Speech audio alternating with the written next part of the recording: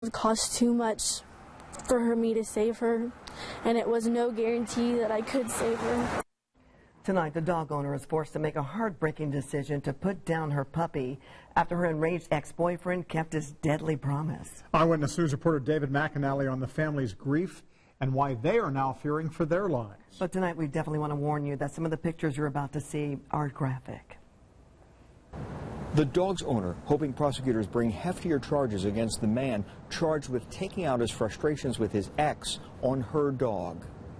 Harley, Harley, I love you. They called the 6-month-old lab Harley. They called her other things too. She was a happy little puppy. She always loved everybody. She was already trained, she could do tricks. She was just a really great dog. But a gunshot ended all that early Thursday morning. She had a gaping hole on the right side of her snout. She was bleeding really bad. You could see how much blood she lost.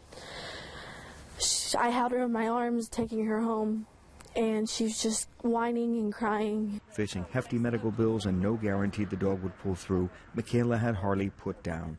Police charged 22-year-old Jacob Hooten with animal cruelty, a misdemeanor. Michaela Kate, Haley's owner, says the shotgun attack was no accident. He was just mad at me. I told him I didn't want to be with him.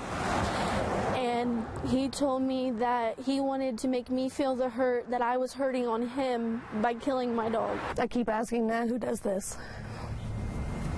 Who hurts an animal? Now, not only are Michaela's family and friends grieving their lost puppy, they're also fearful for their safety. I think he should be locked away. If he's going to do that to a poor animal, what would he do to my daughter? Franklin County sheriffs say the investigation's continuing. Michaela's mother points to the suspect's prior domestic violence charges involving another woman, saying use of a firearm in the dog shooting case should bring serious felony charges, not just animal cruelty. I just want to know that I'm going to be safe going home at night.